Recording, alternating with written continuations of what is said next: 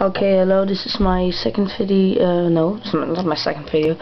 My video about gold started to cut off, so I did the gold already for you, except the gun. The gun is what I'm going to do the last part.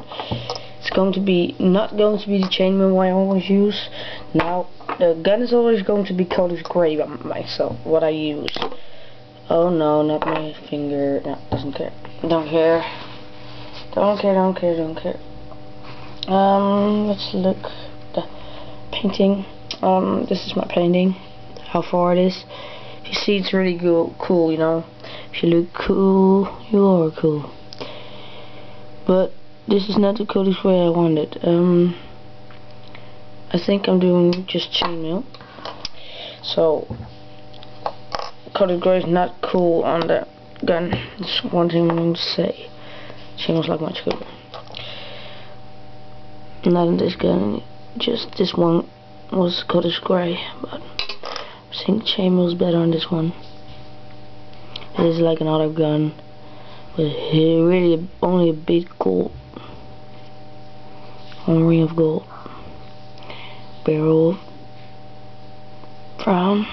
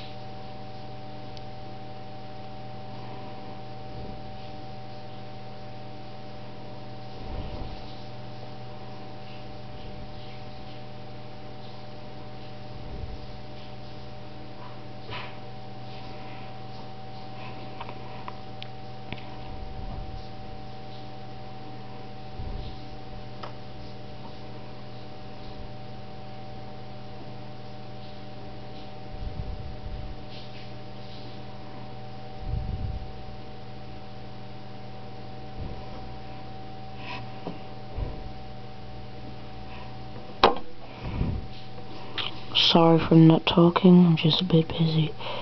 You should see I'm almost done with the gun. This is not all the silver that's on the gun.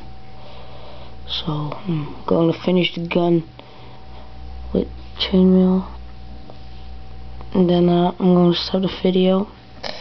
In the next video you will see the gun completed.